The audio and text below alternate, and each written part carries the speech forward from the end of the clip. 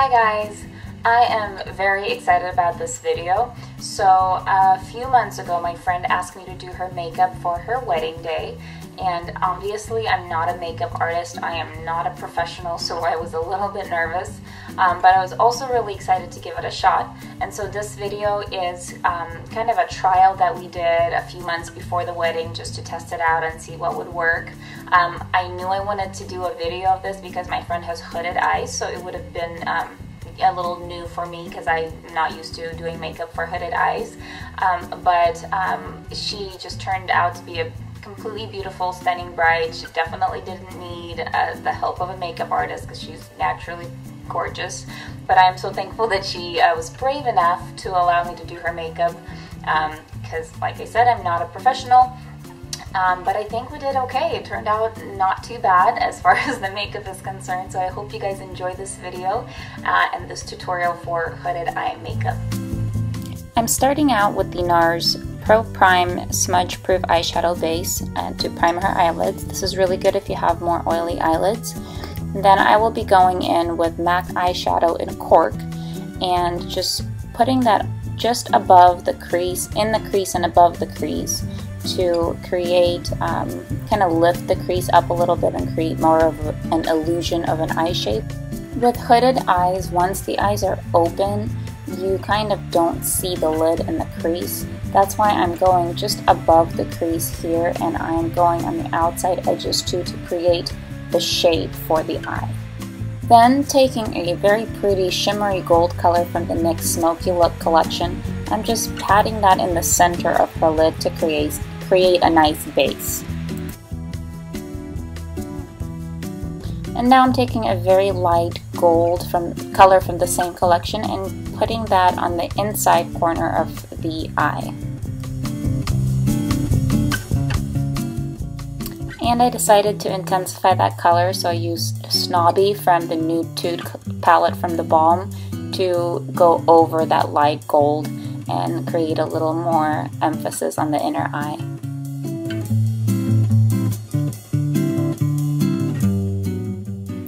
And it never hurts to blend, so I'm just going over the crease and the outside corner to do some more blending. Here I'm using L'Oreal Infallible Eyeshadow in Internal Sunshine and just using my finger to place that on the middle center of her lid, and that creates a beautiful shimmery golden color, and that's the look so far.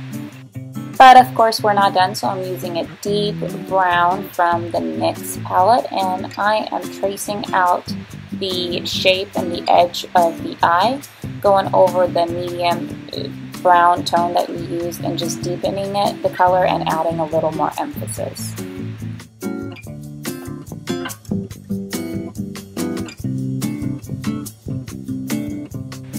And of course some more blending.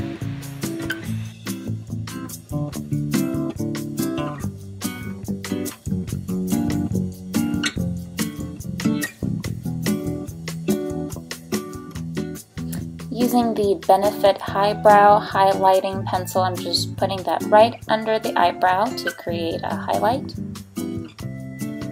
And I'm just using a brush to blend that out.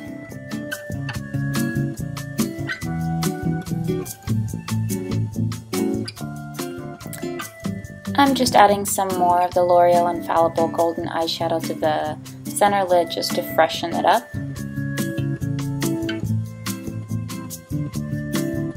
And I'm removing any eyeshadow fallout from her face to prepare it for foundation. I'm not done with the eyes. I just do my makeup in really weird order, so I will be back to complete the eyes after I do the foundation. I'm using Hourglass Mineral Veil Primer to prime her face. This is also really good for oily skin, and for weddings you definitely don't want to take a chance. You want to make sure that you stay matte all day. And now going in with Sleek from the Nude Tude palette, I am just taking a small eyeliner brush and lining the lash line.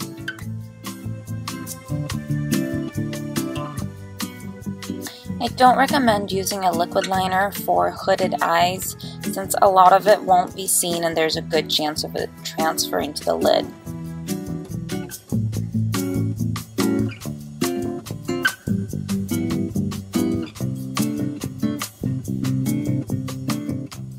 And I'm taking a small smudge brush to just blend everything in. For foundation, I'm using the MAC Prolongwear in NC25 with a kabuki brush.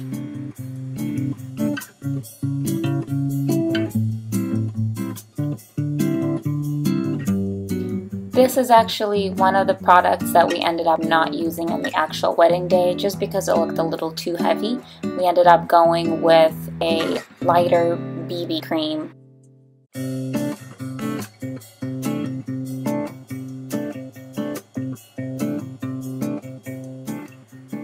Another product that we ended up not using is this concealer from Clinique.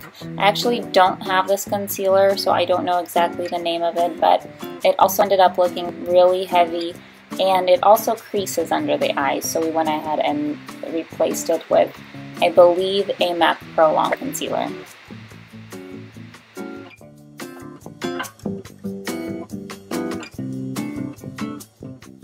And I'm filling in the eyebrows using the Dip Brow Pomade by Anastasia.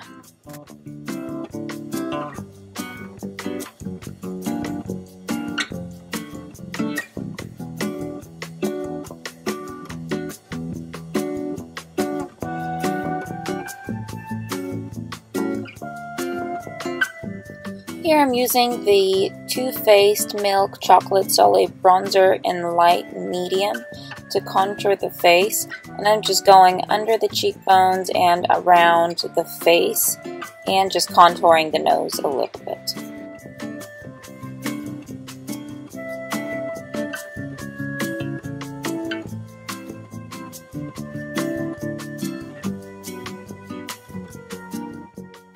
And I actually don't remember what blush I used here. I believe it was from the BH Cosmetics palette.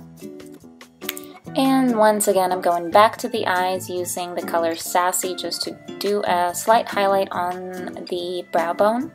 And going in with L'Oreal Waterproof Voluminous Mascara, I'm just prepping the eyelashes for some false lashes that we're going to apply in a second. And there they are. And I'm going over the lash line with dark eyeshadow to conceal the false eyelash. Here I'm using a lip liner by Jordana to line the lips, and it's out of frame so you can't really see it. And I'm filling in the lips with the lip liner before going over them with the Revlon ColorStay lipstick in Ultimate Suede.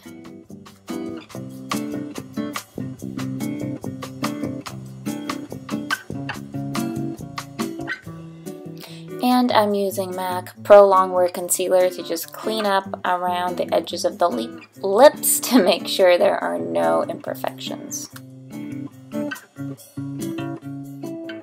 And this is the final look. Unfortunately, this is the only picture that I took while her hair was still being done, but it gives you a pretty good idea of the look that we came up with. So that was the end result. Like I said, she was an absolutely stunning bride, and the wedding was really beautiful, and I'm just really glad that I got to be a part of it. And I hope you guys enjoyed the tutorial.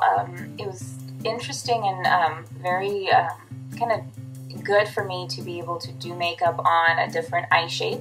And so I'm super excited that I had that experience, but I hope you guys enjoyed it, and if you have any questions, you can comment below. Please like this video and subscribe to my channel, and I'll see you guys soon. Bye!